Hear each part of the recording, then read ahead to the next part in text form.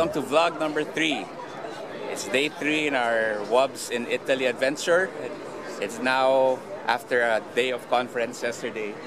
Oh, we have a photo bomber here. We're off to Verona. We're off to Verona with the gang. Say hi, gang. We're waiting for Jurgen, who's running after the bus. So we're gonna vlog about our tour of Verona with the rest of the Aerocom gang. Here we are in Verona, bus stop. We're going there. Take a photo.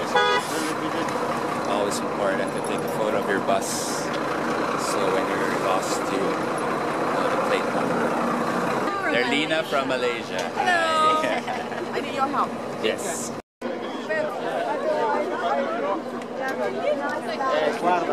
We're in Verona, Italy. They're assembling us in 3 groups. My good friend from Thailand, Mr. Wow. San. That's a video. It's a video. Wow. It is the English group. English, yes. But unfortunately, they don't have Thai. nor Filipino. we have to buy another tour. Look at that. In Europe, we so love the old castles, the old ruins, the step, that's the cobblestone. This is cobblestone. The brick. So, buongiorno. Buongiorno. I try to do my best. It's a very big group. My name is Aurora, and we are going to have this walking tour in the old town. You will not be alone, because we have a lot of tourists coming here. We have a beautiful day today, so not only tourists, but also the Veronese coming out to drink a glass of wine, because it's too late for coffee now. The place here where we met, that's a beautiful medieval castle. You know, in Italy we didn't have kings and princes. In the time we had powerful families, maybe you know the Medici in Florence. In Verona we had this Caligari family, and these families lived in palaces. So when you hear the word castello, it has nothing to do with the castles that are in Germany, in France, or in Great Britain. When you say castello, we mean fortress. Now our tour is ahead of us. Because of photos, we always lag behind.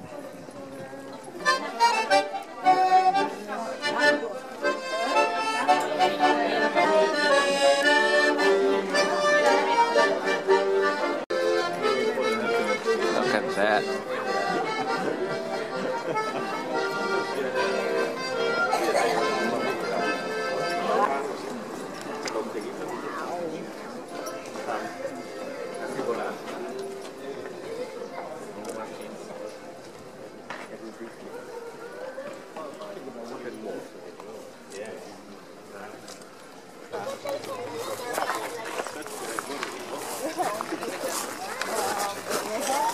Beautiful group, because I have all the words here.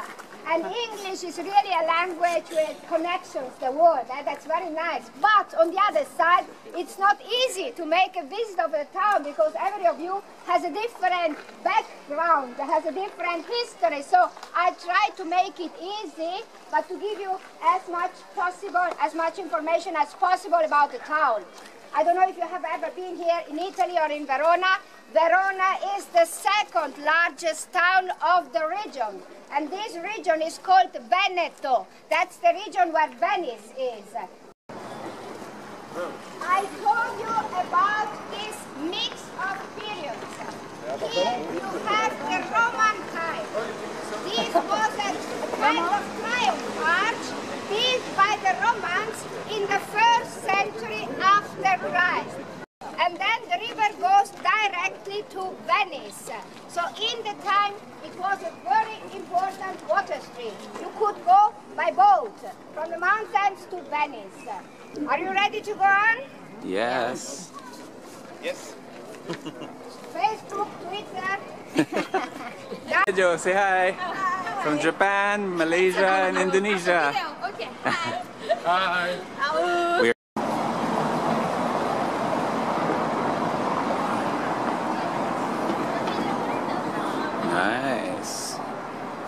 that courtyard.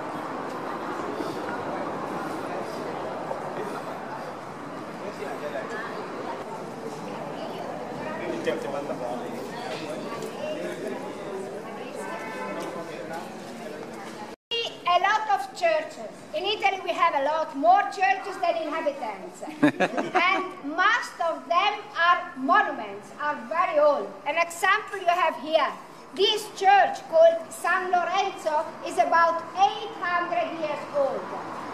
We had all the churches because most of them were built in the 9th century. All the churches are Catholic ones, all. Nobody goes to church, but they are all Catholic churches, okay? And then we go on. Andiamo. And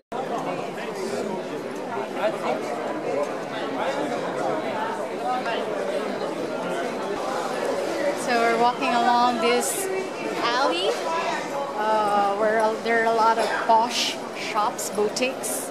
But look at the buildings. They were able to preserve the old structures, ancient Roman houses, historical houses.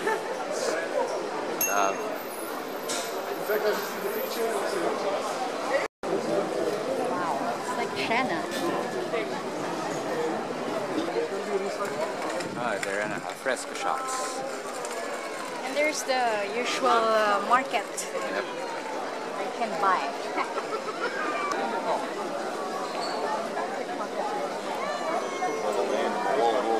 Here, that's our center. Now it's a little bit more a souvenir to us. I want to walk fruit and vegetable market. The lion is symbol of Venice. Verona was part of the Republic of Venice for about 400 years. Behind the lion, a beautiful Baroque style building. We're on a group toilet break. It's 70 cents in euro. So 0.7 times 53. That's the cost to pee. 40, 50. This was the old market square, and the market was under the loggia to protect goods from the sun and from the rain. The tower was a kind of private tower, but that's not a church. The tower is called Lamberti Tower because the Lamberti were the owners. I wanted to show you the square, the main cemetery of the Scaligeri family, then we have Juliet's house, and then we go to the arena because we enter also the amphitheater together. Juliet, she's there? She's waiting for you. Andiamo. And And here we have all the palazzi Scaligeri all together. Then, after this Scaligeri period, Verona became part of the Republic of Venice. Again, you see the lion put by the Venetians. In the middle of the square, you see the statue of Dante Alighieri. Dante was the first Italian writer, because for a long time language was Latin. He started writing Italian in the 14th century, so we say that the Italian literature started with him. He wrote Inferno, the Divine Comedy. In Italy, you have two possibilities, Garibaldi or Vittorio Emanuele. Vittorio Emanuele was the first king of Italy. Garibaldi was the soldier, and the two together made the unity of Italy. we're going to Juliet's house. So congested entrance to Juliet's courtyard.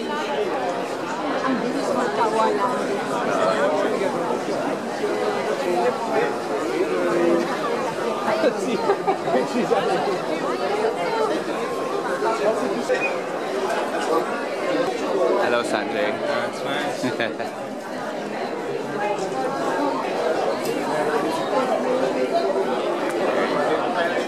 There's a balcony.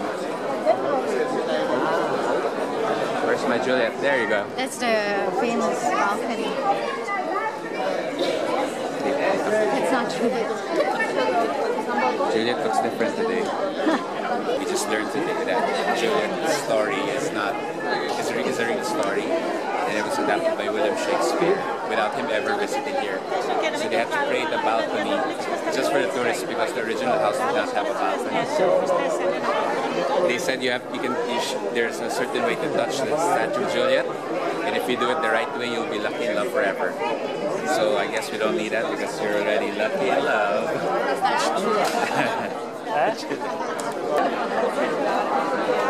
The balcony. The created balcony.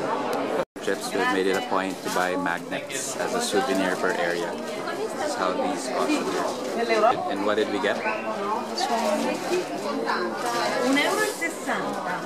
Romeo and Juliet.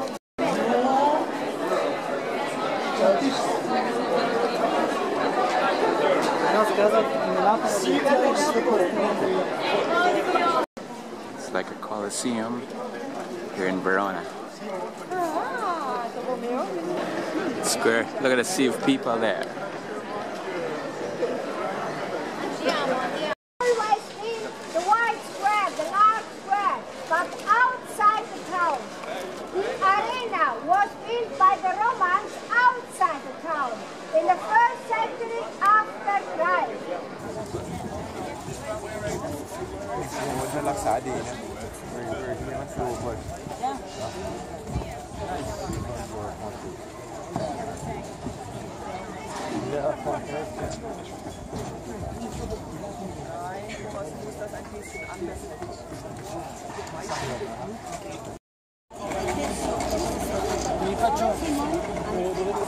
Mamma mia. Find a place now? Yeah. Everyone's eating lunch here, the delegates.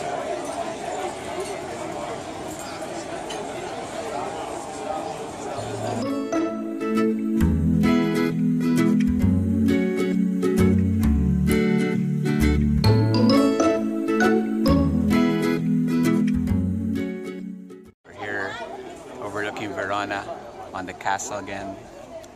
Ending the tour here. We just had a filling lunch and now we're heading back for the bus to prepare for the gala night. Beautiful. Back at the hotel after a tiring trip.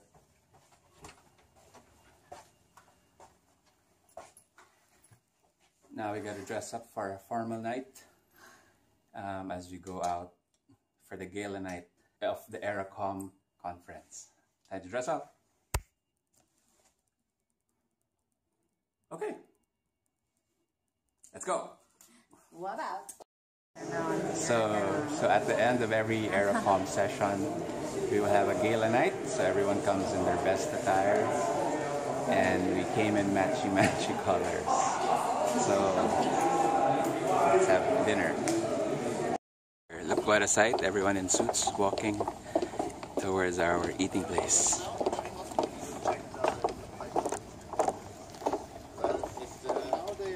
No buses today. Coastal life here at Lake Garda.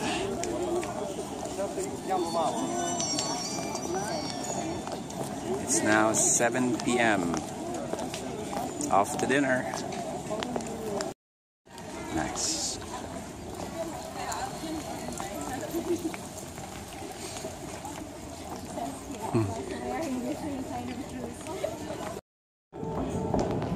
Finally here. This is Dogana Veneta. That, what she said.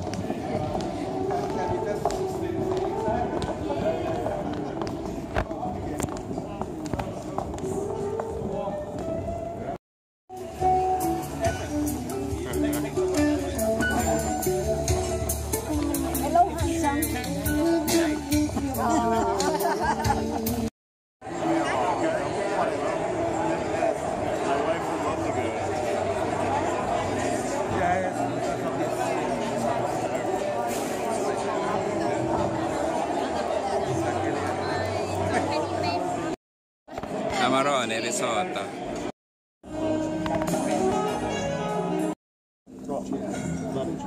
What do you know? We won. We won an award. Best in sales for the Far East. Wow.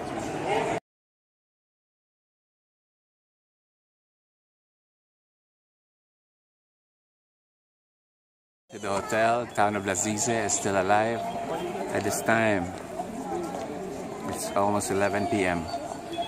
We left the gang as they were singing and dancing. We're gonna walk back to the hotel. Beautiful town of Lazize. On our way back, there's a gelateria. The other side.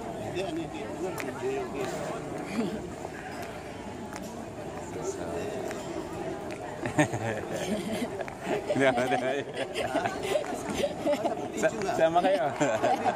Yep. So here the walking with the Gamboas back to the hotel. Wonderful dinner.